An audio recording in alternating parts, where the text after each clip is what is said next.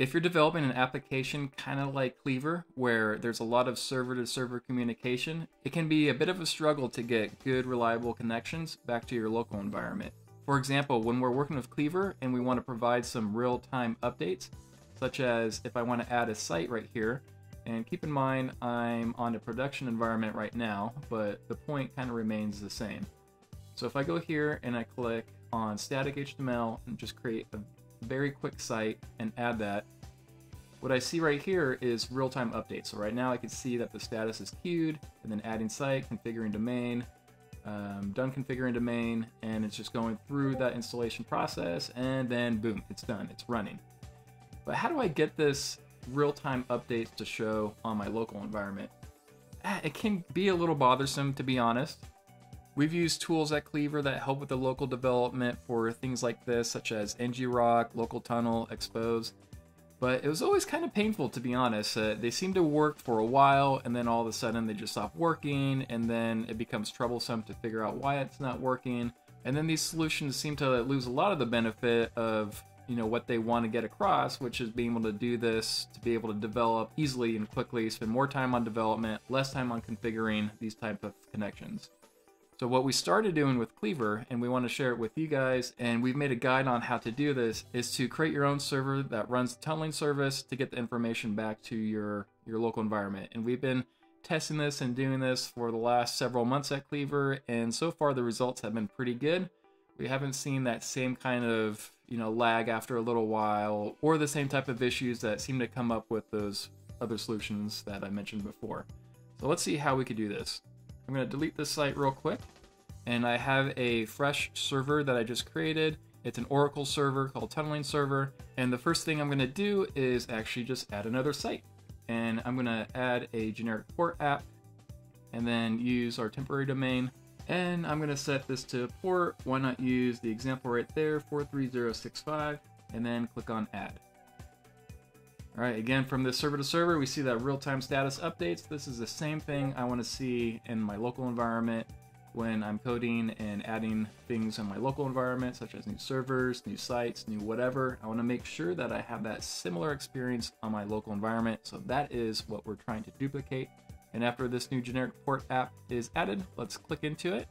And then we'll go to the configure nginx section. And in here, we're basically going to change up our nginx configurations.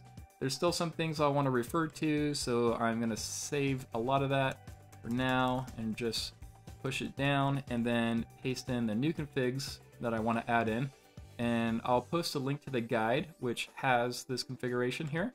And what we'll do is we'll just go through this and update certain things, like we'll change the server name example.cleavr1.com to our actual site name. And then also be sure to change the port number. So let's go ahead and do that. That's one reason why I kept this below, is because there's no way I was going to remember the name of the site. But I could just highlight that part, copy it, and then we'll paste it right there. And then let's see if that exists anywhere else. So we want to just find those references and then paste it over with our actual site name. I think I got them all there. And then the next part is the port number. So we can scroll down a little bit. And then the port number should be visible right here. And I'm going to copy that. And then where it says port in all caps, I'm just going to paste in the actual port number. And I believe that is the only reference. Let's give that a check real quick. And okay, I think it looks good. So I can delete all this old stuff. All right. And then I'm just going to click on update to save out this new configuration information. Ooh, and it looks like there was something it didn't like, so let's try to look at this real quick and see if we can figure out what it is. Could just be that little space right there. Let's get rid of that space and update. And all right, well, I guess it was just that. And the next place we want to go to is back on the server.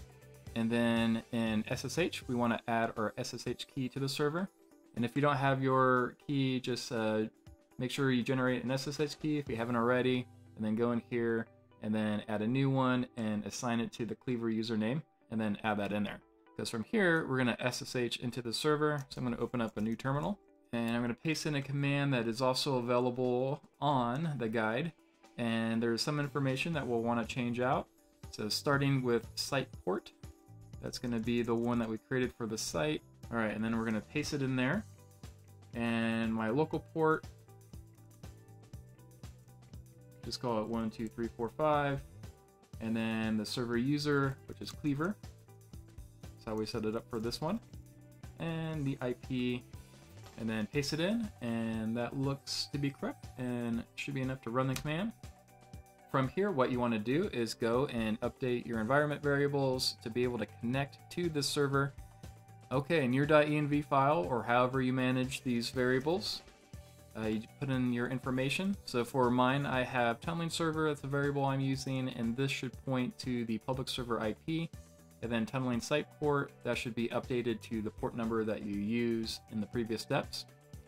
Okay, I'm going to erase these since I already have them.